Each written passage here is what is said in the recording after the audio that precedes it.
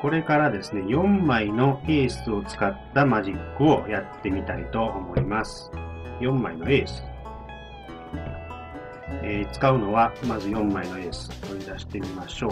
1枚、2枚、3枚、4枚とね。で、この4枚のエースを全部このバラバラに混ぜ込んで、それを取り出していくというマジックなんですけども、間違いなくバラバラに入ったことを確認するために、残りのね、トランプをこんな風に4つに分けます。で、それぞれの4分の1の中に、このエースをですね、バラバラに間違いなくね、中ほどに入れていきます。これも同じです。中に入れます。ね。間違いなくこうバラバラになっております。こんな感じで。最後の4枚目も同じです。はい。ね。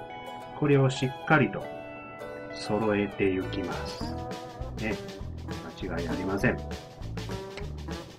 で、このまま混ぜても、これはまあ結構ハードル高いんですけども、さらに今日は難しくします。どういうことかというと、この半分、裏と表のね、こんな状態でですね、こう噛み合わせて、こう混ぜてやると。ね、これはかなり難しいですよ。これも裏表、バラバラになるように混ぜてしまいます。ね、さあ、この状態で、エースを取り出すことができるのでしょうか？できるのでしょうか？ね。今状態確認しましょうか。今の状態ですと、こんな感じでですね、バラバラ、こう、例えばこの辺だと、裏裏だったり、表表だったり、こういろんな状態になってますよね。はい。適当に分けても、表裏だったり、裏表だったり、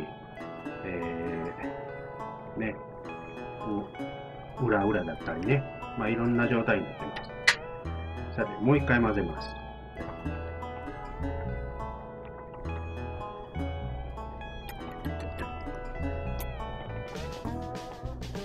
で、この状態でエースを取り出してみたいと思います。